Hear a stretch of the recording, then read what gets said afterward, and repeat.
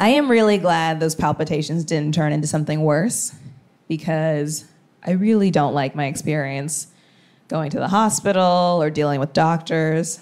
And I know I'm not alone in this thinking. I've been reading these articles. Thank you, she's well read. About how sometimes medical professionals don't listen to women when we talk about pain. Have you experienced this before? And this happens because a lot of the research that was done on human bodies was done on male bodies, and they just transferred a lot of that information onto female bodies. They were like, men and women, they're the same. Women's bodies are just like smaller and naggier.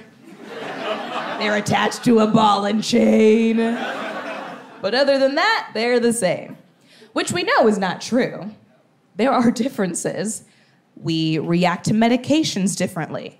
We have different symptoms for different ailments. We make sure there's no urine on the outside of those pee cups before we turn them back in. There are differences.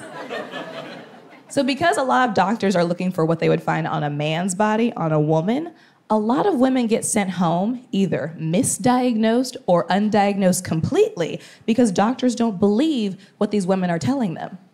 Like, they don't believe us. I don't know about you, but I don't know any women who are lying to go hang out at the hospital for fun. I could read old magazines and watch Judge Judy at home. I don't need to be here for this. Also, I don't know any women who just want to, like, inconvenience anyone's time or take up too much space like that. Or at least that's how I feel. I remember one time I was on the subway and I was on a packed car. It was really late at night, and this drunk woman stumbled onto the train.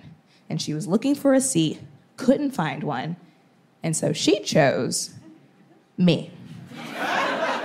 She sat right on my lap, and what I should have said was, "Seats taken."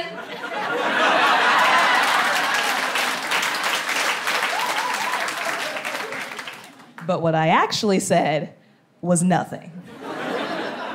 I just let her sit there. And I started justifying it to myself. I was like, I've been sitting all day. This is like strength training for me. This is good for me. And maybe she just read my nurturing vibe, and that's why she chose to sit on me over everybody else in the car. Or maybe she's a witch. Am I dreaming? So that's the place I'm operating from. I don't speak up for myself when I'm supposed to. So if I actually make it to the hospital to tell someone about the pain I've been experiencing, I've probably been dead for 3 hours.